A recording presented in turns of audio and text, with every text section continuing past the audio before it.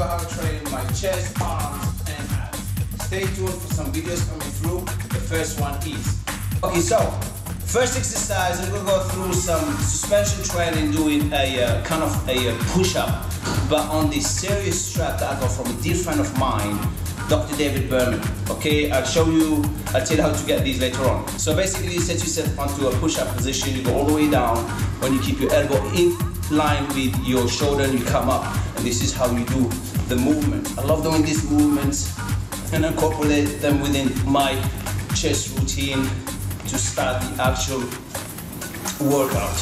This is exercise 1. Okay, from there, I'll go to a seated dumbbell curl, keep your elbows close to your side, and this is how I do my curls, keeping the elbow close to the side and just firing with the biceps and nothing but the biceps. Remember, cheating won't get you nothing out of the workout. That's why I take my time with every movement. I squeeze the biceps, control on the way down, and I don't go heavier than 45 or 40 on the dumbbell curl.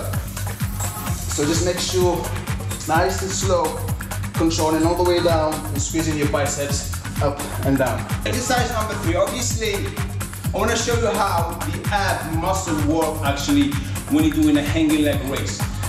So the first movement is kind of an easy movement. It's a knee raise, keeping the tension on the abs, and then we move to the side and do the serratus later on. So you set yourself up, get a couple of straps like this for your abs, suck your stomach in.